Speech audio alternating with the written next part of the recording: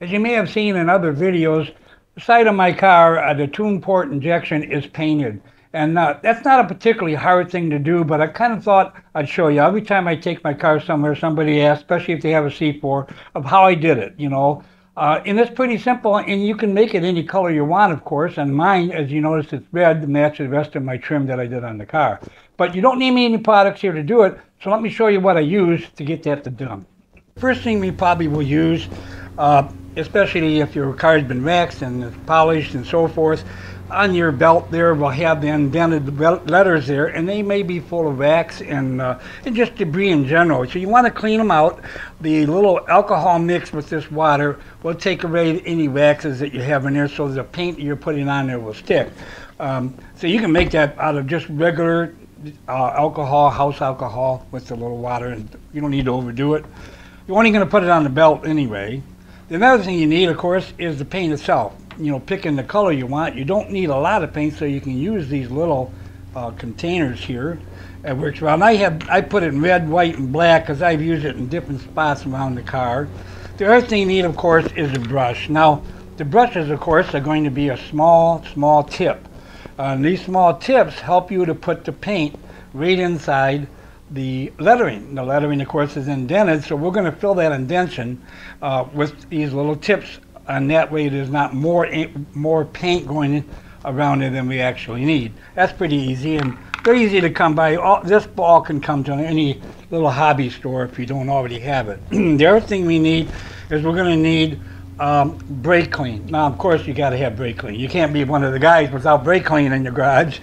And you're going to use a little bit of that on a rag. Now, not a microfiber towel, because remember these letters are indented into the belt as it goes around the car. So these indented is what we're counting on to be able to wipe clean after we fill them up with paint.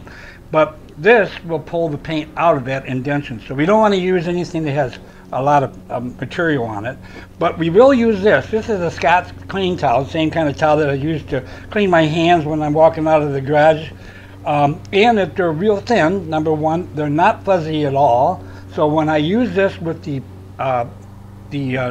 brake clean and the credit card, which is what we do, is we take the credit card with the brake clean on this and we wipe it across the letters, and I'll show you that in just a minute. And you'll see this will wipe off only what you want it to wipe off and not dig into the letters that you just painted. So that's about all there is to it. But we're going to go over there and I'll show you how I did mine, and you can show how easy it is so you can do yours in any color you want, of course. Okay, once you got everything set up and you're ready to go, you might take this alcohol and water, spray a little bit on the cloth here, and then on the, this happens to be microfiber, but we're going to put it only on the belt there and just over the letters. Now see, mine's already been painted, but still, I'm going to do it again here to show you for demonstrations. The other thing we need to have ready, of course, is the paint. Have it loose, maybe already mixed up, so it's ready to go in that regards. And we get our brushes ready. Now I'm going to pick the smaller of the two. I can test it right here to see, yeah, that'll work pretty good. And we'll try it. And then I also have the rag here and my credit card. And you can see I did this before. My credit card here, ready to go. I've already sprayed some brake clean on it. It doesn't take a lot and it holds pretty good for what we're doing here. And that brake clean is what helps release the paint so it can come off where we don't want it to be. Okay. Okay, I'm going to dip that in there. Not a lot of paint. Now I'm going to go over the T here.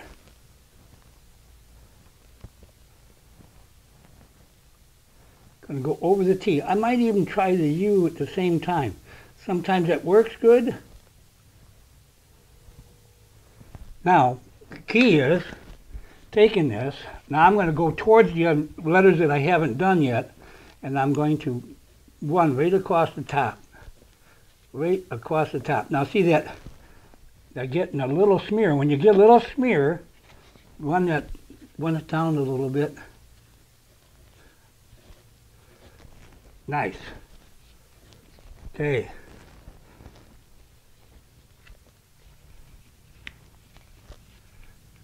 It's a little harder to tell here because it's already red. But actually it did brighten it up a little bit.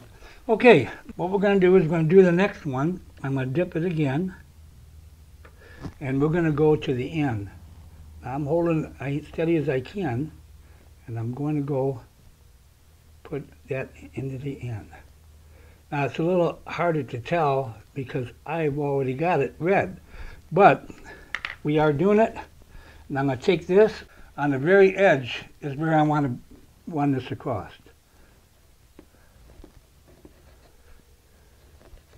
And you see as I do that, it takes it off and leaves only the paint inside. Now the D looks a little not quite as bright as the other because I haven't done that yet. I'm going to do the D. I need a little more. There we go. That might be too much. A little paint, just like you're painting anything else. I've got a lot on there. Okay, now I'm going to set this down. And now I'm going to try to take that excess paint. See, that's quite a bit of paint right there. More than I'd like, but that will come right off. And you notice I'm kind of going up on this. I am going up. Let me get in the camera here. I'm going up as on this, so I'm not streaking the same exact spot. And now I notice in between there. Now, at any time during this, you can add a little bit of this on a clean spot. Add a little bit of the brake clean on a clean spot. Even turn the over. Look at that. We cleaned that whole thing up, and that was overdone on purpose. But anyway, that's how you do it. You keep going, and you go all the way across. Okay, hopefully that gives you the idea of how to do this. Don't be worried about it because you can clean it up real easy. Now, you could open the hood if you want. It gives you a little more room at the top if it makes you nervous. And you could tape on both sides of this so you wouldn't hurt anything. But if you do it just like I said, use the credit card, use it on the edge, use the brake clean, dampen that with brake clean. I say dampen, don't have to be soaked. And then run across the letter after you do it.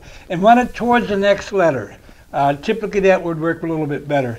But it's easy to do. You can even change the colors on it. And it just got a lot of creativity when you can be able to paint the injection, the tune port. It just makes it stand out, works out really well. Hopefully that helps. It's something to make your vet just a little sharper. Now here's a little bonus for you. I did the exact same thing with the license plate cover that you have for your front of your Corvette. I use it here as a decoration because I don't have it on the vet very often. And so I thought, yeah, I'll leave it on the wall for a decoration, and I did the exact technique we did there. Maybe a little bigger brush, but the credit card sweeping with the brake clean did a super job. You have to be a little more careful there with the brake clean because it's painted all around it. Now I did that same technique with painting the side. I did it with my oil dipstick, and it came out really pretty good.